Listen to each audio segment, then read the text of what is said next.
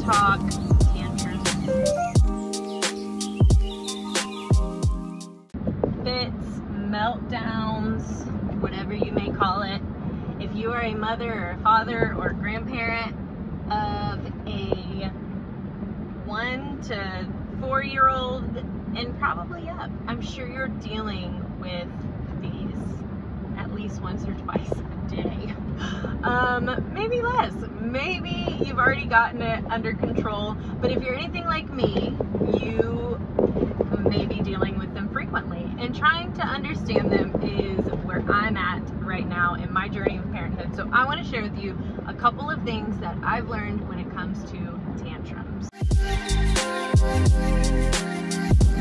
Alright, so let's first start with the fact that tantrums are not your child trying to manipulate you, make you be frustrated, or test you.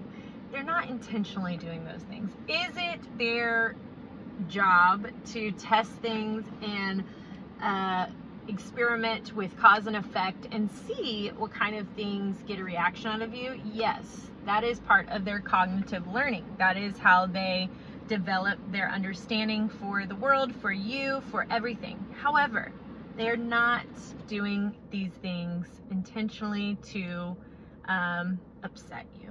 If it does upset you, then they're learning cause and effect. They're learning that if I do this, mom has this other side of her come out. She might be angry. She might yell.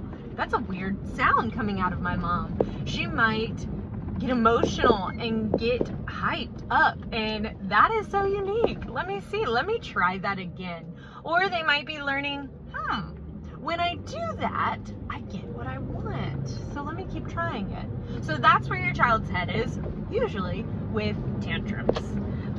Again, understanding them is going to be key to getting on top of them and not letting them take over your life and make you become this monster who just wants to pull their hair out and say, I don't understand why my angel child is acting like such a sour patch. That's what me and my husband call my sweet, sweet daughter, because she will go from the sweetest little angel baby to just a little sour patch. All right, so let's talk second thing regarding tantrums. Like I said, they're not trying to do those things to you, but if you do have those reactions, they're going to increase the tantrums and the frequency and all of that. So tip number 2 is going to be trying to not have those reactions to tantrums. And how do we do that? That's easier said than done. Trust me. I myself try very hard to have a gentle, respectful, intentional style of parenting. However, I am human. I am a child of, or I'm an adult of childhood trauma. I have triggers and I have overstimulation big time. So when my child is screaming or repeating herself or doing things that just make me bonkers, it is hard to control those reactions in myself. So how I have found that I can control those reactions is by setting boundaries beforehand. Setting boundaries for myself and letting my daughter know those are my boundaries and they are not going to be crossed are huge. For me at first, I would be the parent that if she was at the back of my legs crying and wanting to be picked up, I would say, okay, I'm not going to deprive her of my love. I might as well pick her up. But then I found myself feeling frustrated and just feeling burnt out by the end of the day. So now if I say, hey, I'm going to go cook dinner, you're going to hang out with dad, I stick with that. I let my husband take over, and if she's at the back of my legs, I can get down on her level and tell her and remind her. But I also stick with it and just say, I love you so much, but this is something that I'm going to do by myself right now. I'm going to need you to go be with dad. And I turn and I continue what I'm doing. And it gets easier with time. That is huge, because in the beginning, my child seemed like she was not going to move on and would throw a fit in that moment. But as I've stuck with that boundary and I've been consistent with it, she has learned to respect that space of mine and say, okay, mom's serious. She's not gonna pick me up right now.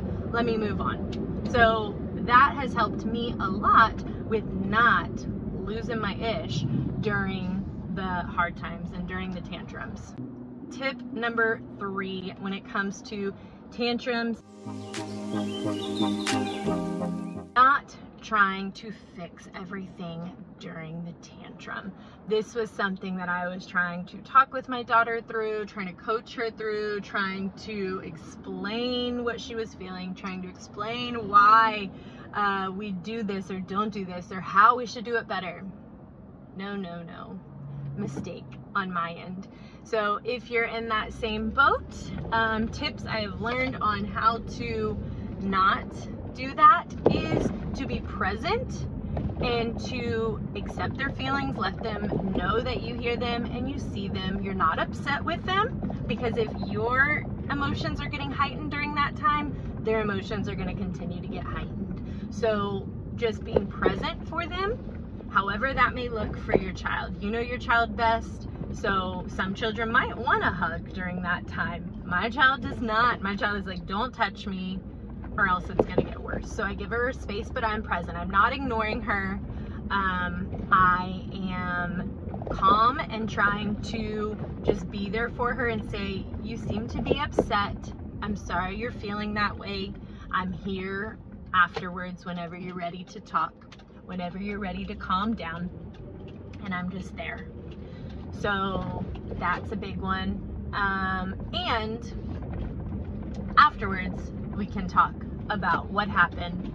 If she was misbehaving and I needed her to learn a lesson from that behavior, then we will talk about it afterwards, not during the fit, because you go red in that time whenever you're mad and you really are not listening.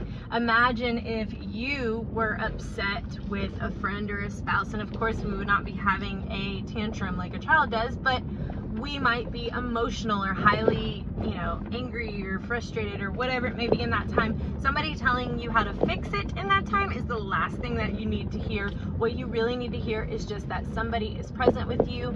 They understand that you're upset and they are sorry that you're feeling that way. They're compassionate and empathetic, but they're there, and that's it.